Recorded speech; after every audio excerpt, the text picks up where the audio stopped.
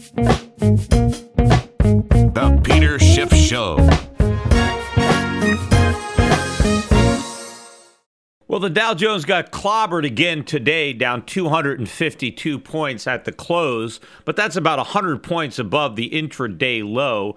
The Nasdaq, again, down about 55. I did see it down over 80 earlier in the day. The transports continue to get clobbered, down another 146 points. Now we've done what? Maybe about 21, 22% decisively in bear market territory. But, you know, CNBC, from the moment I woke up, was blaming the entire decline on North Korea's potentially having tested a hydrogen bomb.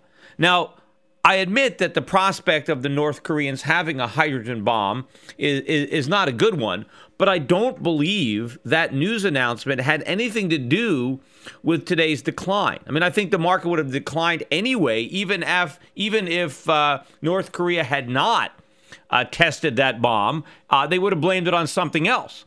But the real problem is the Fed taking away the monetary heroin from all of the addicts on Wall Street, and this is the withdrawal. And, you know, there was a Fed official, former president of the Federal Reserve Bank of Dallas, Richard Fisher, was on CNBC yesterday, and I can't believe some of the things he actually said. But he admitted that he and his buddies at the Federal Reserve engineered, and that was his word, engineered a stock market recovery rally, that they front-loaded a bull market.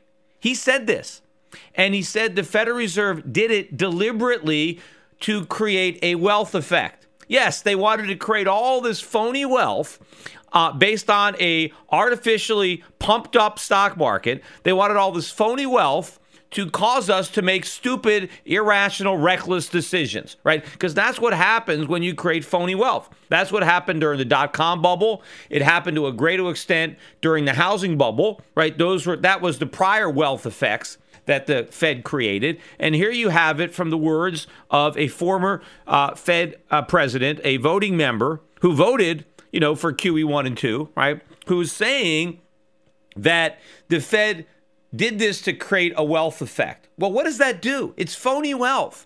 And as a result of that, we do all sorts of things that we shouldn't do and that we wouldn't have done had we not been operating under the delusion that all this phony wealth was legitimate. And what's happening now is we're waking up from this Fed-induced high, right? The stimulus is just starting to wear off. Even though there's still plenty of it, there's not enough, right? Because they got us used to an enormous dose.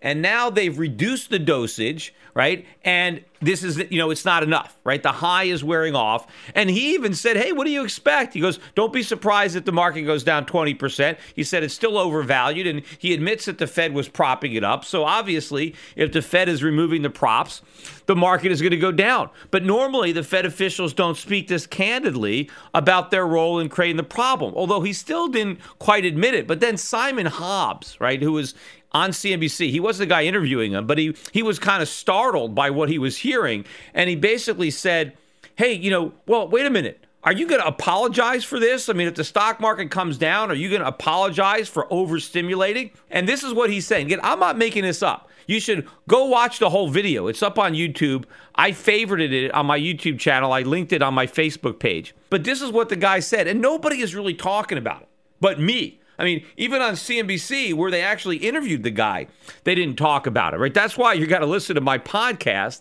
because I get into things that nobody else picks up. But this is what he said. After Simon Hobbs said, are you going to apologize for what you did? He said, well, don't blame me. I voted against QE3. And then he went on. So in other words, he said, I don't have to apologize because I voted against QE3. In other words, he is throwing all of his former colleagues under the bus. Because by saying, don't blame me, I voted against QE3, what he's saying is you can blame everybody who voted for it, which would include Janet Yellen. Now, of course, he said, look, I voted for QE1 and 2, but, you know, if we didn't have QE1 and 2, there wouldn't have been a QE3. So I don't care that he voted against QE3. The fact that he supported the first two makes him culpable. And I also think it's very interesting that now that he's no longer there, he's no longer at the Fed, now he's talking about all the bad things the Fed did. In fact, he referred to the Fed as a giant weapon that is now out of ammunition. Well, unfortunately, he was using that weapon. He was wielding the weapon, but, it isn't out of ammunition. I don't know what he's talking about. They've got all the ammunition they've always had. What's their ammo? Cut rates. Well, they can cut them because now they've raised them. They're above zero. And, of course, they can go below zero. Janet Yellen's already talked about the fact that, well, they're studying negative rates. Well, that means they're going to do it. And, of course, they're not doing QE right now. They can ramp it back up again. That's their big bazooka, QE4. So what is Fisher saying they're out of ammunition? I mean, if they're out of ammunition now, they never had any ammunition. But again, it's not real ammunition. It's just ammunition that does damage. It's a weapon of destruction. It's not a weapon of creation, right? The Fed doesn't have any way to create, but it sure does have a way to destroy. And in that respect, Fisher is right, but he's wrong to say they're out of ammo. There's plenty of ammo left, and there's plenty of destruction left because that weapon is going to be fired, and it's going to be fired big, and it's going to be fired a lot sooner than people think. But this is why the market is going down. It's not because of North Korea. And in fact, again, every once in a while, Joe Kernan is there on CNBC, he's talking to Steve Leishman, and again, he says the market's going down, and he says to Steve Leishman, if the market keeps going down, I'm going to have to call you out and your buddies at the Fed. Maybe it didn't work. Ben Bernanke wrote a book, and everybody's been doing victory laps and going on tours claiming a credit for this whole thing. And, if this market tanks now, I'm going to hold you guys responsible. And then Steve Leishman says, the Fed is responsible for North Korea testing a hydrogen bomb.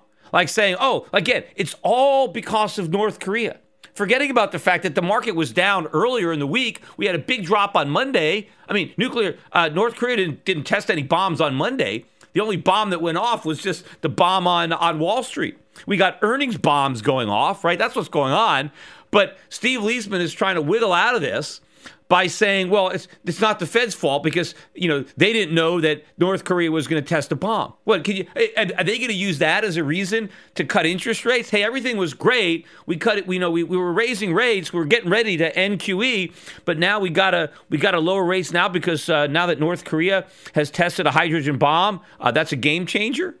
I mean, these guys, all they're doing is making excuses. Except now you've got Richard Fisher that's kind of letting the cat out of the bag. I mean, I wonder if he's getting an earful from his colleagues, especially since, again, he threw them under the bus. But nobody in the media is talking about that fact. Now, also in the markets today, while stocks were going down, gold was going up. Gold was up about, $16, $17. Gold hit a 2-month high today. And, of course, as fast as it's going up in dollars, it's going up even faster in other currencies, like the Canadian dollar, which hit a new, 9-year low today, the Australian dollar. Of course, the yen was up. In fact, the dollar yen is really breaking down.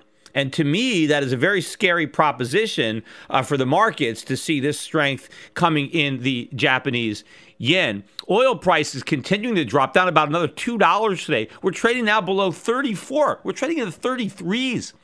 Gold stocks were up, but you'd think that gold stocks would be up a lot more, considering the fact that the cost for these mining companies is really plunging because their labor costs are going down because they're in Canadian dollars or Australian dollars. Their energy costs are collapsing, and their revenue is going up. So Wall Street is still oblivious to the bargains that exist in the mining stocks. But of course, certainly a year to date, the mining stocks are up, and they're probably the only sector of the market that it is up. And I can tell you, nobody on Wall Street owns these stocks. If anything, they're short these stocks, and so they're losing money on these stocks, and the stocks that they're long, they're losing money on too. But, while everybody was talking about what was going on in North Korea, we got a lot of economic news that came out, and most of it, as is typically the case, was bad. All right, let's start with the news that came out yesterday on vehicle sales. Everybody has been excited about vehicle sales, and they were a big disappointment. In fact, we're at a 6-month low. I mean, yes, last year was a record for auto sales, But December was a 6-month low. And that was despite all of these Christmas giveaways, right, where they were really trying to get you in on, Black Friday or whatever it was. There were a lot of sales going on, and still, it was very disappointing. They were looking for domestic sales of 14.2 million. They got 13.9 million. They were looking for total sales, which includes international, of 18.1 million. They got 17.3 million. And meanwhile, too, the inventory to sales ratios continues to rise. It is at a new high since the 2008, 2009 Great Recession. Also, if you look at what's going on in the auto stocks, GM got clobbered again today. It was down about 4%, a little over 3.5% by the close. It's down about 9% so far this year. The year just started. GM is down 9%. It's now down more than 20% from its 52-week high that it traded at late last year. That's a bear market. So what does this tell you? The inventory to sales ratios are climbing, right? All these unsold cars are piling up, in the showrooms, and General Motors stock is in a bear market. That's telling me that the auto bubble is over. It's popped. And this is the biggest bubble yet when you look at the number of people who are leasing versus buying, look at the length of the loans, how long people are borrowing, 7-8 year loans, the credit quality of the borrowers. And of course, all these people that were induced into buying cars they couldn't afford with cheap financing are about to lose their jobs. First of all, there's going to be a lot of layoffs in the automobile sector. Look, if the auto companies, if General Motors, Ford, if they got a lot of cars they can't sell, what does that mean? That means they're going to stop producing them. Why produce more cars when you can't sell the cars you've already produced, right? So now there's all kinds of layoffs in production at the factories. And these are good jobs, right? These are high-paying jobs. They're going to go. Also, they're not going to need as many car salesmen, right? If people aren't buying cars, we don't need people to sell cars. But what about all the supplies? There's a lot of companies in the auto supply chain that feed off of the car production and the car sales. So when GM doesn't produce as many cars, they don't need as many parts. So the layoffs are basically going to, trickle down throughout the entire automobile sector. And again, these are higher paying jobs that are going to disappear. And some of these people have car loans that they're not going to be able to repay. What about all the people that work in retail? I've said, and I was saying it all last year, that starting in January of 2016, we were going to start to see all the layoffs, right? Because I saw the retail sales numbers were horrible. They were disappointing. Stock prices were falling. I said, people probably don't want to lay people off at the end of the year. It's a downer to put a pig slip in somebody's stocking. So people wait till after the new year to start laying people off. And sure enough, after the close today, Macy's announced a $400 million restructuring. They're closing stores. They're laying off thousands of workers because of disappointing sales throughout the year and during the holiday season. And so it begins, right? It's not just Macy's.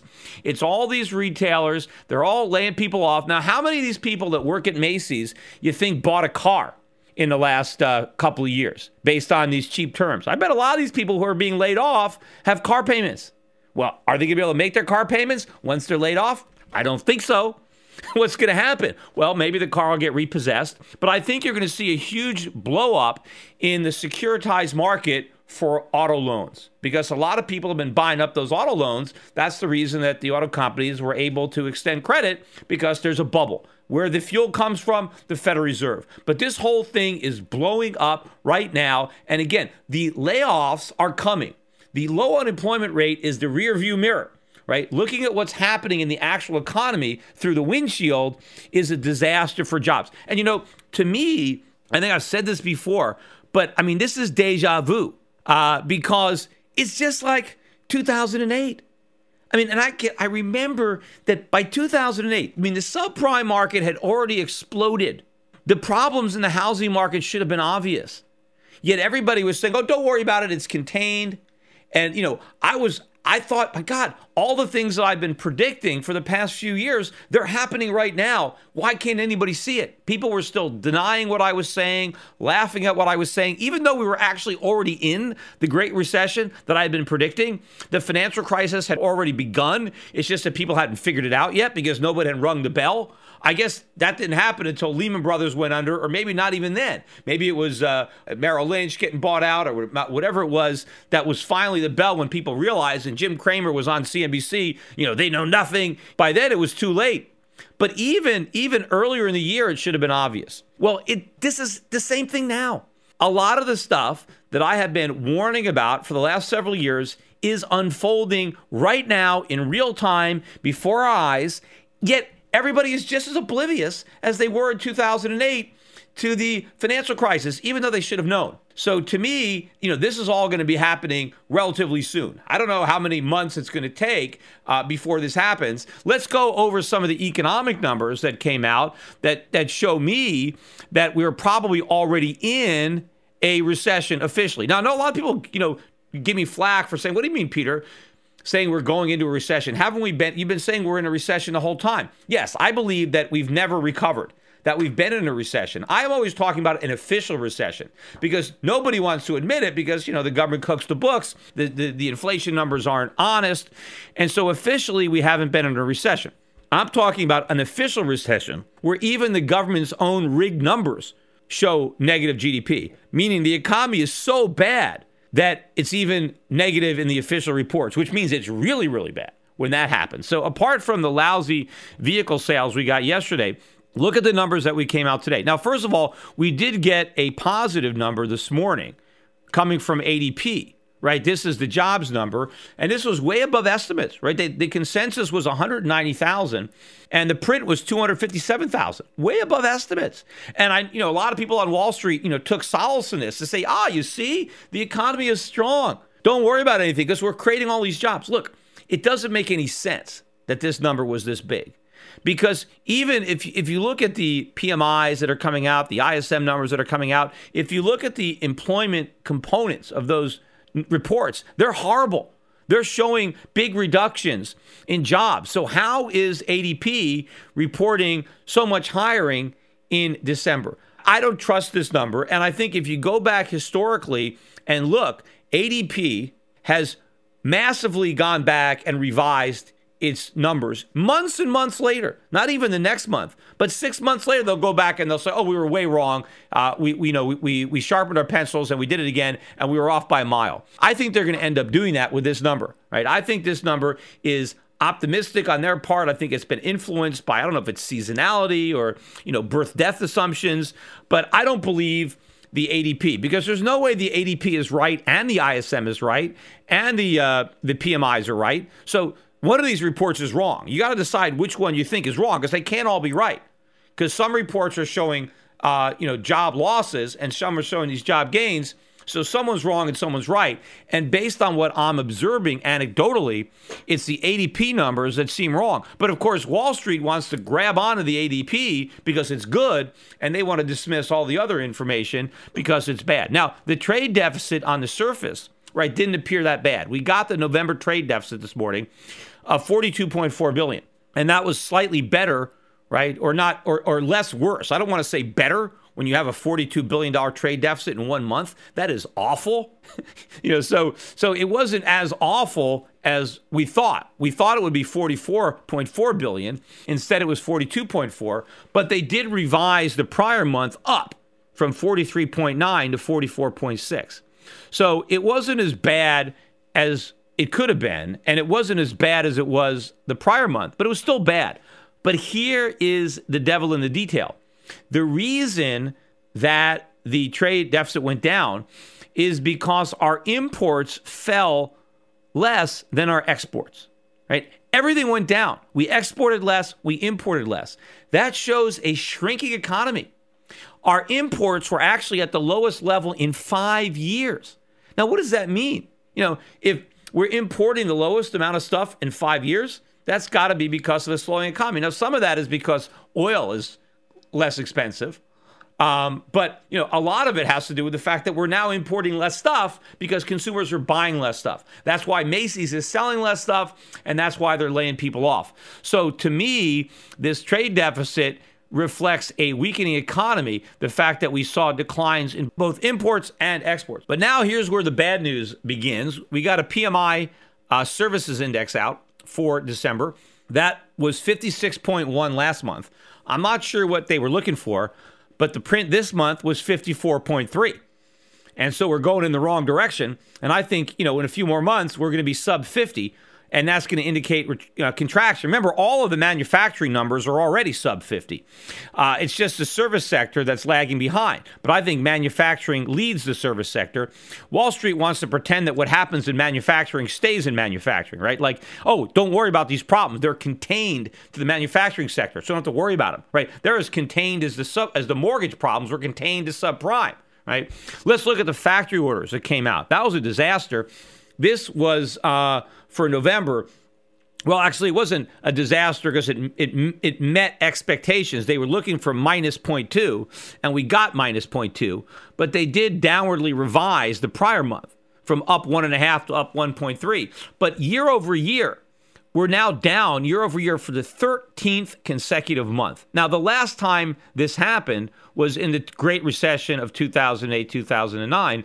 And then the time before that had happened, well, was in the big recession following, the bursting of the dot-com bubble and the 9/11 attacks. But the only time you see stuff like this is in a recession. You never see it at any other time. And so, either we're in a recession or this is some kind of fluke. And again, to me, it's more likely that we are in a recession, and that's why we're getting data that only happens when you're in a recession. But probably the most troubling number should be the ISM number that came out for the day for December. ISM last month was 55.9. They were once again looking for a improvement to 56.2. Instead, we sank down to 55.3. This is the lowest level in, a year and a half, 2 years, something like that. And we're continuing to move down in the service sector. And again, you're going to see more and more declines in the months ahead, especially with the wealth effect, right? Because the phony wealth effect that Dick Fisher admitted to having orchestrated, engineered at the Fed, well, as that phony wealth is going away, you're going to have the reverse wealth effect. And what is the wealth effect, right? People feel richer, so they go out and spend money that they wouldn't have spent if they realized how poor they were. Well, when the wealth effect wears off, people realize, oh my God, I made a bunch of mistakes. I shouldn't have bought that. I shouldn't have done that because I don't have all the money I thought I have. And now I have to behave differently, right? It's like, imagine if you thought you won the lottery. And then you went in, you quit your job, and you did all sorts of things, and then you found out that you read your ticket wrong. You were off by a digit, and you didn't win anything. Now what do you got to do? Now you're in a lot of trouble, right? You got to go apologize to your boss, hope you can get your job back. I mean, maybe you bought some stuff that you really got to get out of some of these deals because you can't afford to do it. So as this wealth effect works in reverse, what's going to happen to the service sector of the economy? The service sector is going to implode. It's not contained to manufacturing. Now, also today, we got the Fed minutes from the last FOMC meeting in which the Fed raised interest rates, right, in December for the first time. And if you remember, that was unanimous, right? There was no dissension. And, part of the reason for that was that the Fed wanted to show that everybody was on board. This was part of the confidence show, right? We're so confident that we can raise rates that we're all in agreement. Nobody dissented. Nobody was worried. Everybody supported the rate hike. And again, that was part of the show to instill a false sense of confidence in both the economy and the markets. And you know what? It ain't working. But when we got the minutes today, the minutes showed a different story. The minutes showed that it wasn't unanimous, that there were members who were against raising rates. Right? They had to be convinced. They were worried that the economy was not strong enough or that inflation was not high enough. And so they really didn't want to raise rates, but they were convinced by their colleagues to do it. The question is, why didn't they dissent? Why did they, get their minds right?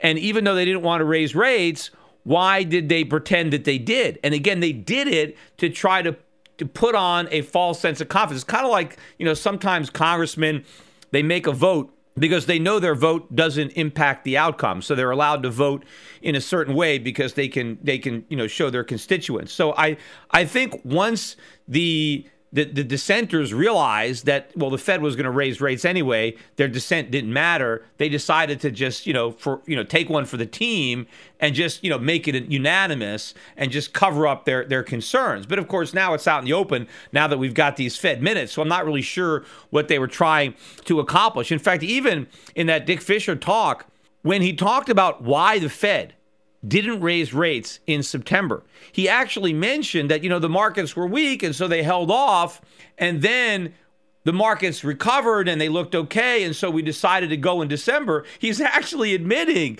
that, they didn't do it in September because the markets were falling, but then when it looked like the markets were blessing the rate hike because everybody was expecting it and the markets weren't going down, the Fed felt confident enough to raise rates. That's exactly what I said. Remember what I said?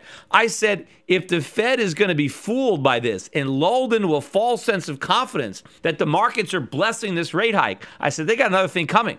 Because once the market actually has to deal with a rate hike, it's going down. Because again, there's nothing left to hold it up. Think about where the market is, right? We are at nosebleed valuations. Companies have loaded up on debt, buying back stock. Profits are falling. Sales are falling. And the Fed is raising rates? I mean, you couldn't imagine a worse scenario for the stock market. I mean, it's got nowhere to go but down. And the thing is, when is it going to stop falling? How much lower is the Fed going to let the market go, right? How much air is going to allow to come out of this bubble before it comes to its rescue? Because again, I disagree with Fisher. They're not out of ammo. The Fed's not going to say, hey, we're out of ammo. Nothing we could do.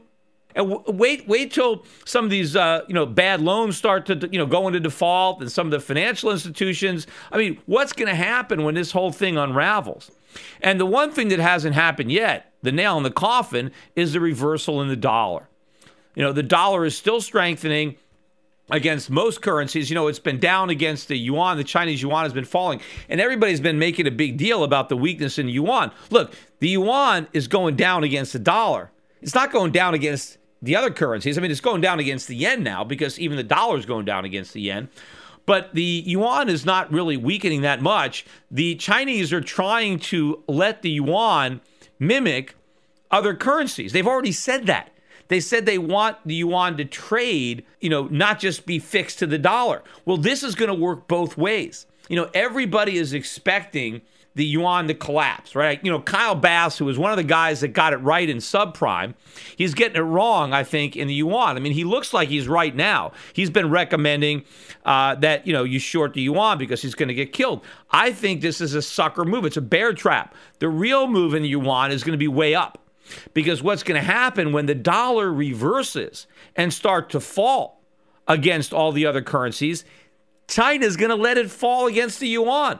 See, when the Fed did QE1 and QE2, and the dollar was tanking against all the other currencies, it wasn't tanking against the yuan because the Chinese interfered. They wouldn't let it happen. They're not going to do it next time. That's what they're telling us. That is the big difference. That's the game-changing event. So everybody is worried about the yuan going down. They should really be worrying about the dollar going down, because the next time it goes down, it's going down for the count. It's not going to be saved by the bell. I mean, last time, ironically, the dollar collapse was saved by the financial crisis. Well, next time, it's not a financial crisis. The Fed isn't going to let that happen. It's going to be a dollar crisis. And ultimately, it's going to be a sovereign debt crisis in the United States when people realize what good is being repaid in currency that has very little value. That is the crisis that's coming. But still, so far, people remain oblivious to that reality, just like they remained oblivious to the reality of the 2008 financial crisis right up until we're about to go over the edge of the cliff. Well, we're now, pulling up to an even bigger cliff, and we're still about to go over the edge. And everybody else who was blind last time is just as clueless this time. There's so much factually incorrect information and underreporting by legacy media today. Shouldn't there be truth in media? Well, there is. Truth in Media, recently. A novel thought is now a reality with truthinmedia.com. Led by award-winning journalist Ben Swan, truthinmedia.com is the source for uninfluenced, reliable, fearless news, where journalists pursue real questions, not conspiracies. Make truthinmedia.com your default browser's homepage today and get breaking news and commentary that speaks the truth to power. It's also where you can tune into the Peter Schiff Show every week. Visit truthinmedia.com today. That's truthinmedia.com. Access to Truth in Media RSS feed by visiting truthinmedia.com/feed. Attention listeners, I have an urgent message for you. We're in the middle of a war. The global conflict is destroying the lives of millions without a single bomb being dropped. It's called the International Currency War, and your bank account has been drafted to fight. The victims in this conflict are our currencies, the dollar, the euro, the yen, the pound. They are all heading to zero as irresponsible central banks compete to see who can print the most the fastest. But there's one form of money politicians and central banks can't destroy: gold. Today, it's more important than ever to understand the value of gold in your portfolio and to keep a close eye on major market developments. Subscribe to my monthly videocast and you'll be the first to hear my latest analysis on gold investing and the currency wars. Visit goldvideocast.com right now to subscribe for free. I call the dot-com bust, then the housing bust, and I advise clients to diversify into foreign equities and hard assets while the rest of Wall Street laughed at me. Now I want to keep you up to date on the next crisis that is brewing. My Gold Videocast also includes personal interviews I've conducted with other contrarian investors like Jim Rickards and Axel Merck. Gold has gone up 256% since 2003, but it has a lot further to go. Don't miss the rally. You can prosper during this time of currency wars, but only if you stay educated. Get a free subscription to my Gold Videocast at goldvideocast.com. That's goldvideocast.com.